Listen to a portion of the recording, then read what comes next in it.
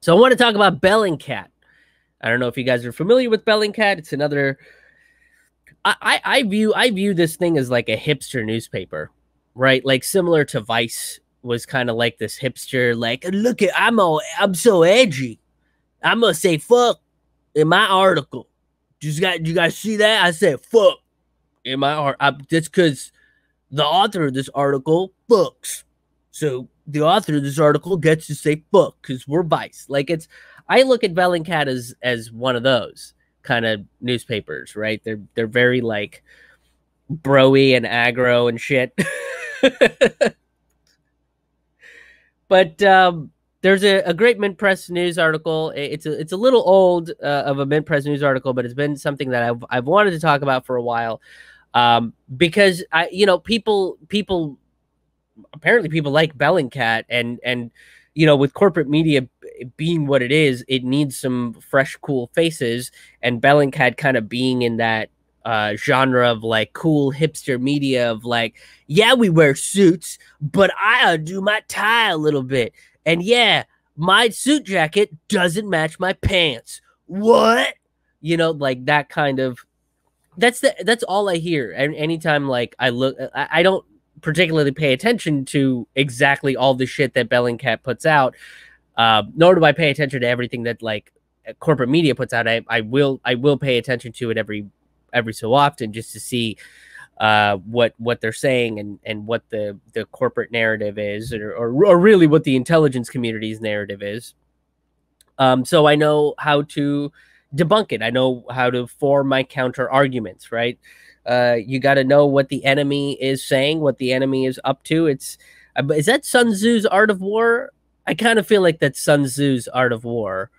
But that's the direction that I'm taking. So I do pay attention to those things. I read conservative shit too, just so I know what conservatives are being fed. So I know, like, when I meet my conservative friends and they go, "Oh, you want to defund the police, huh? Well, get ready to be butt fucked and robbed all the time, because that's what's going to happen in a non-police state America." And it's just like, what are you talking? I need to know what to argue, like where the points that I'm going to argue are. But this article from Mint Press News, Alan McLeod wrote the article. Great author, Alan McLeod. He wrote about how Bellingcat is basically funneling former intelligence agency operators, former intelligence agents, I guess they would be called. They're funneling them into corporate mainstream media, which means the corporate mainstream media is getting the narrative of, the intelligence community. So basically, it's this pathway to just a news organization run by the CIA. That's what corporate media is becoming, and Bellingcat is helping them do that, right? So he talks about a bunch of this stuff, like, and he debunks a lot of shit, because he debunks a lot of the sort of media excitement around Bellingcat, and he talks about that. That's how he opens the article, and he talks about Eliot Higgins, who is the quote citizen journalist and founder of Bellingcat, and the Huffington Post wrote this fluff piece about him, about how he saw what was going on in Syria, and saw how Assad was gassing his own people. Oh my God, it's not like the United States doesn't do that all the time with tear gas, which is banned by the Geneva Conventions, but we use that on protesters all the time, and no one has waged a war against us. But yeah, no, Eliot Higgins was like, "Bah, this guy in a vaguely brown country is gassing his own people, probably, maybe, I don't know. Well, I should sit on my couch and look up some articles written by some CIA spooks, and then summarize them, but in my own words." So basically he wrote a book report for the CIA on a blog, and that became Bellingcat. But kind of, I mean, that's basically what he did. He sat on his couch, and Huffington Post is going on and on about how great he is, that he was on his couch and he solved the whole crisis in Syria, and how Assad is this awful person that fucking gasses his own people and destroyed the country You know, like what? Like you didn't go there? And then they claim themselves to be investigative journalists. That's the other big thing, right? So they're citizen journalists. They claim that they're citizen journalists. They're just average, you know, run of the mill dudes, right? Elliot Higgins is this schlubby kind of dude. He doesn't even own a fedora. He's never even seen a fedora. It's top hats or nothing for Elliot Higgins. But they claim that he's an investigative journalist. Well, how can you be an investigative journalist without going to the place that you're trying to investigate? I don't claim to be an investigative journalist because I'm not. What I do is commentary on the news, on the topics that corporate media won't cover. I do not claim to be an investigative journalist because I am not. I can kind of put some pieces together. You know, like that's I use critical thinking skills and humor. And that's like, I'm not going out there being like, as an investigative journalist, comedian, citizen activist. That would be insane. Everybody would be like, what are you talking about? You know, Fiorella Isabel from the Convo Couch, she's in Peru right now covering the election of what's going on down there. You know, to see if there's anything fraudulent going on, seeing if there's any sort of backdoor election manipulation going on. That's an investigative journalist. Greg Palast went down to Georgia and discovered that there was some foul play in Georgia that knocked a bunch of black voters off the rolls. That's an investigative journalist right there. But this dude sat on a couch, ate some cheesy puffs, drank a little soda, fucking summarized the CIA report, added his own embellishments, and it was like, citizen investigative journalist. I made a business card that says that. I made a business card that said Czar of America, but that doesn't make me a czar of fucking shit. So just by that alone, I think we can disprove the fact that the Bellingcat has nothing to do with investigative journalism. But he's also not a citizen journalist, right? Because a citizen journalist would be someone like Fiorella, someone like Greg Palast. That's like, okay, I'm taking it upon myself to go dig around, to go do the investigation and to learn the truth and relay it to the people. That's also what a fucking journalist does. So like pretty much every journalist that exists in America is a fucking citizen journalist.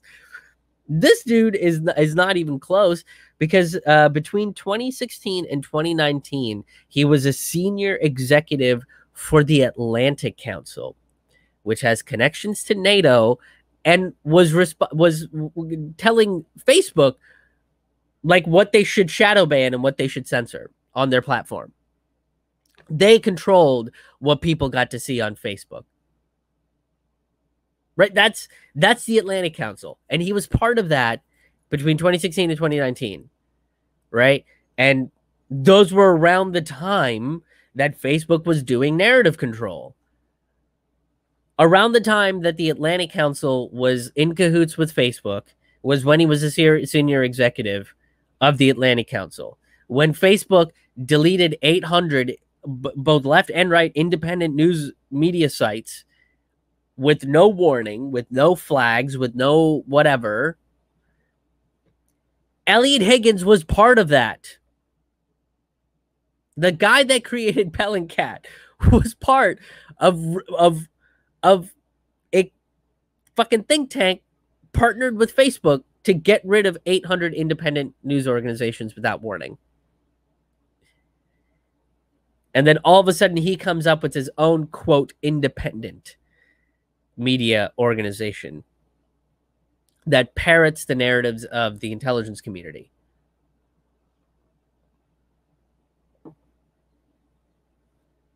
So, Atlantic Council also, its board of directors included Henry Kissinger, Condi Rice, Colin Powell, and 7 former CIA directors.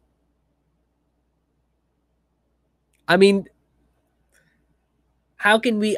this guy didn't come out and blow the whistle on the Atlantic Council to be like, hey, here's some shady shit I saw at the Atlantic Council. By the way, I'm launching an independent news organization.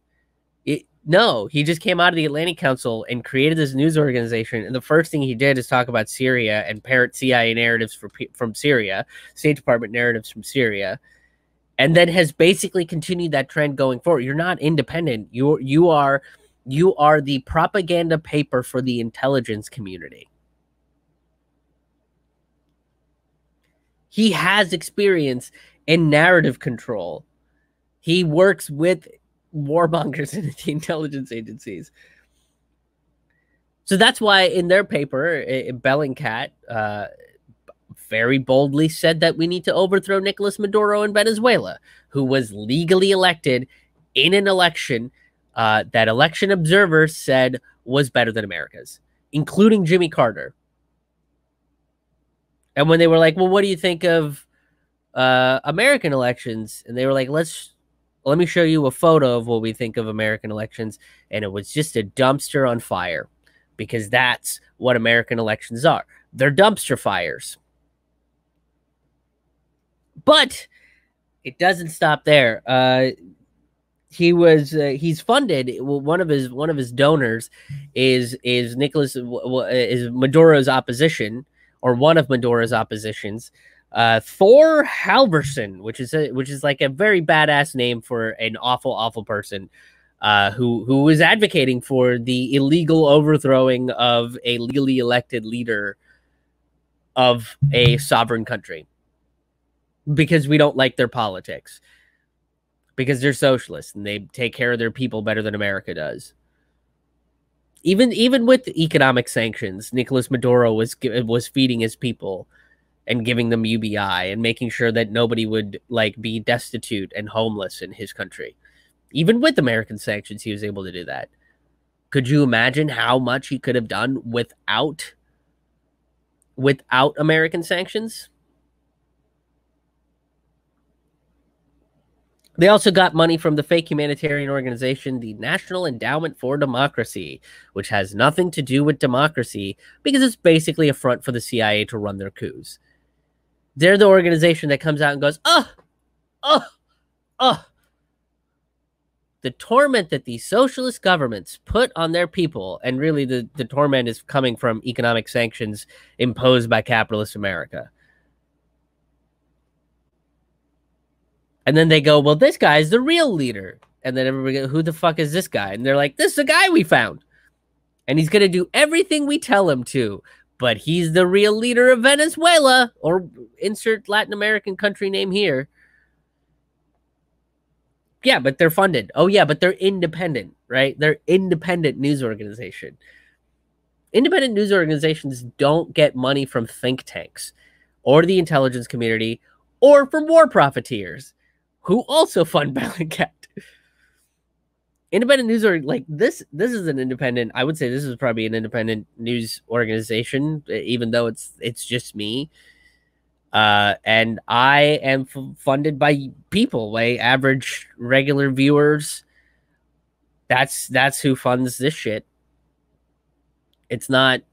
I'm not getting funded by the fucking National Endowment for Democracy. It'd be weird if I was. It honestly would be weird if I was. But Bellingcat has a bunch of journalists that start in the intelligence community. They leave, they join Bellingcat, and then they do such a, quote, good job. They move on to other organizations, right? There's been a bunch of them that moved on to the Washington Post, New York Times, BBC, NPR. You know, it's just like the laundry list of fucking corporate media organizations. That's where they go to. And that becomes narrative control.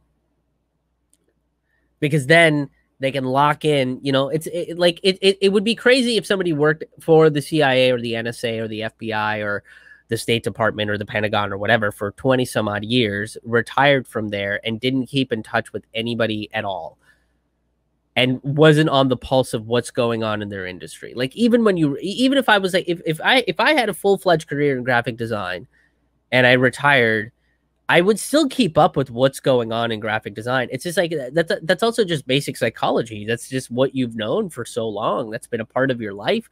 You know, that's been 1/3 of your day every day for 20 years. supposedly, tennis. And then all of a sudden you retire and you're not gonna I mean, I'm sure you take a month off or whatever, but I'm pretty sure you'll come right back to it.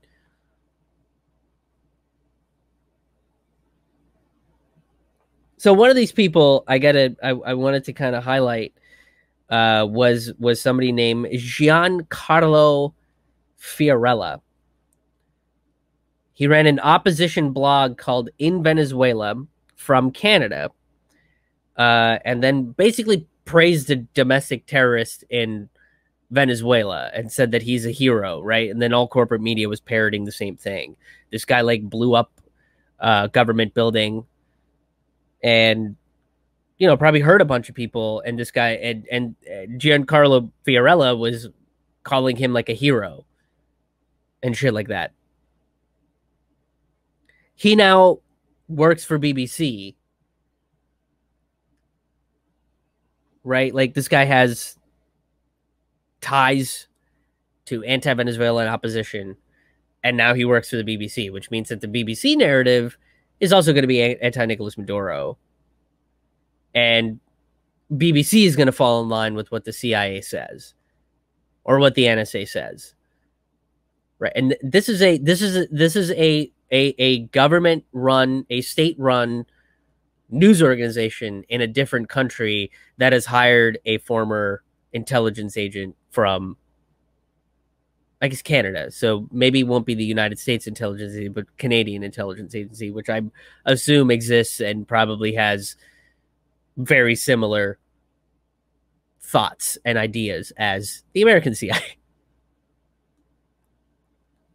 But they were, this hipster journalism is going to be used to pacify the American populace to be okay with more war, right? That's why the narrative around Syria is that Assad is an awful person that gassed his own people, even though that's been debunked several different times by journalists like Vanessa Beeley, Eva Bartlett, Aaron Mate. Like, so Bellingcat just kind of funnels those people into that.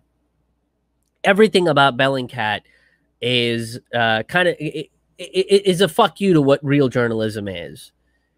Everything about Bellingcat is that, right?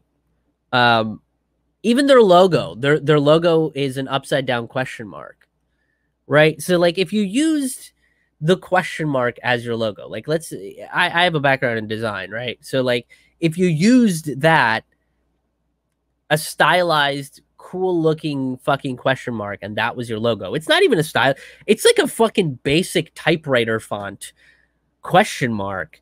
And that's what they use as their logo. It's not great. From a design perspective, I think the concept is interesting, but I mean, you could have, but that's the point, right? Like if you are a news organization, if you're a journalism company, that parrots State Department narratives, CIA narratives, all that sort of stuff, you want something to look like it's a government thing, but you also need it to look cool, fun, and hip. So you flip the question. Oh, it's an upside down. What? Upside down question mark? Oh, you crazy. What the fuck? Like it gives you that impression of like, these people are off the chain. They're so dead. They flipped a question mark upside. Can you believe it? Like it's that bullshit hipster thing of like, we're going to be subversive, but our subversive is turning punctuation on its head, literally. But it's signaling that they don't actually care about critical thinking or the big question. They flipped it upside down. They perverted it. They flipped it on its axis. If it was a cool stylized question mark, that would be interesting because that still signals that we are asking the big questions. We are critical thinkers.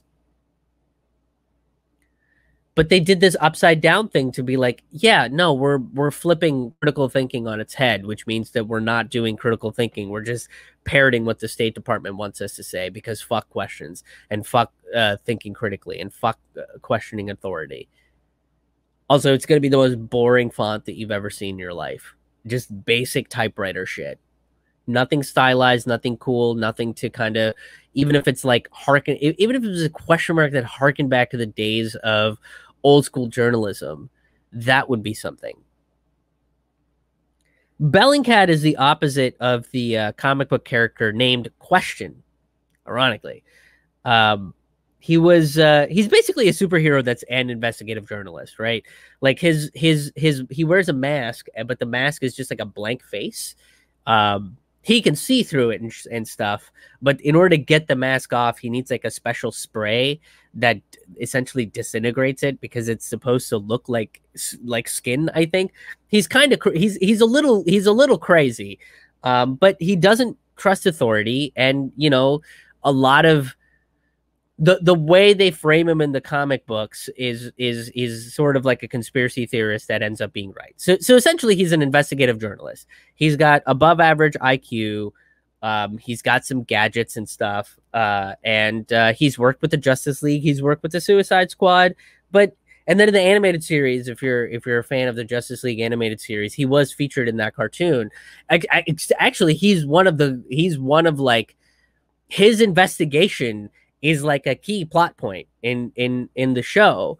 And he's voiced by the delightful and wonderful Jeffrey Combs. If you're a Star Trek nerd like I am, Jeffrey Combs is Wayun from DS9, and he plays Brunt also on DS9. He's just fantastic.